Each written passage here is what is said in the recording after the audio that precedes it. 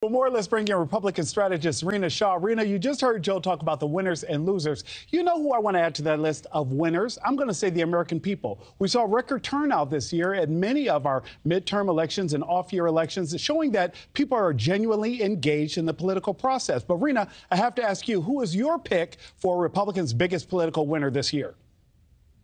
Well, I must say it's been an interesting year on Capitol Hill on both chambers.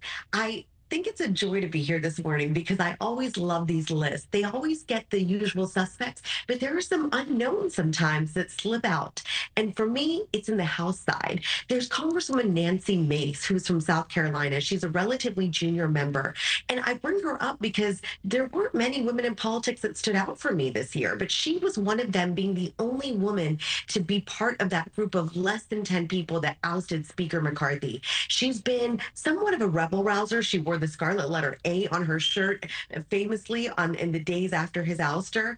And I think she's somebody to really look at because not only has she shed a fiance, she recently booted numerous male members of her staff. This is a very unusual woman in politics. And so she's catching my eye. And I must say, I think she's quite a winner in the House side. Now, on the Senate side, though, I want to finger one loser who was not on the list, and that's Senator Tuberville. He also is somewhat different when it comes to Republicans and abortion.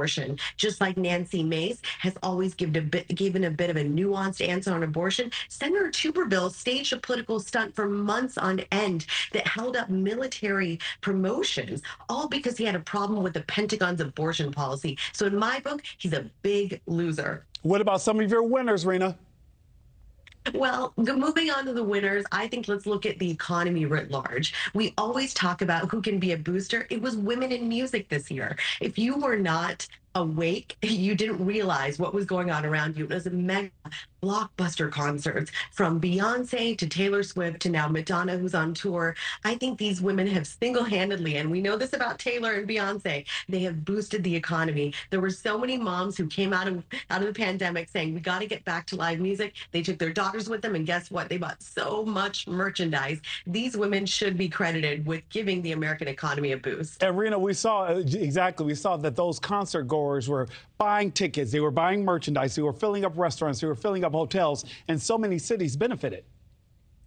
And guess what? You know what? That's the American spirit right there. We get out there and we don't just do it around the holidays. Of course, today's a great day to go and do some shopping online, perhaps even. I know many of my peers will be doing that. But I will say for these women in music, we didn't really see it coming. We knew they could be great performance artists, but I think we'll see more of this. People just saying, hey, let's get back together. Let's get united. We've got an election year coming up. So we're going to see people on the trail also evoke some, I hope, some degree of positivity. I think Nikki Haley is another winner in my book. Again, I'm talking about the women here who are surprising me. When she started her bid, she wasn't somebody I would have said, hey, let's keep looking at her. But she's really been successful so far, and she's a winner in my book. And we're also seeing her poll numbers climb exponentially in New Hampshire. But Rina, right. I do want to ask you, when we talk about, since you've shifted to the political race and the presidential race of 2024, where does former President Trump rank in all of this? Is he a political winner or loser this year, in your opinion?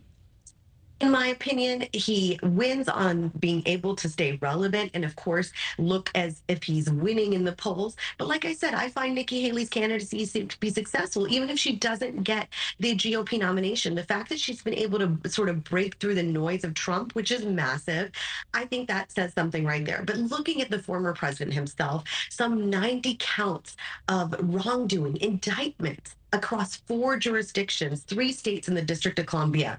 This is somebody who's a political loser in my book. There's nothing in American modern history that shows a figure as divisive as him, who has gone to private life and continues to grab the megaphone the way he does. And he doesn't always do it with positivity. So again, a loser in my book here. Well, there's one sure political winner this morning, and that is you, Rina, for joining us this Christmas morning. Thank you so much. Thank you. Merry Christmas to all. Merry Christmas. Well, South